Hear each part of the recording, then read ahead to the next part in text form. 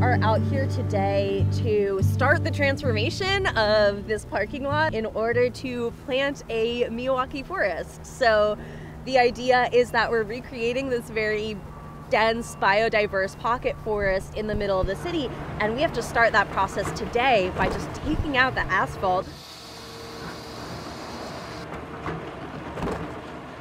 As you plant these forests and watch them grow, and especially in this case, to see it go from a parking lot to that living system is just unbelievable. I don't think I can really explain that feeling. It's like, oh, this is real, this is happening. It's really exciting, yeah.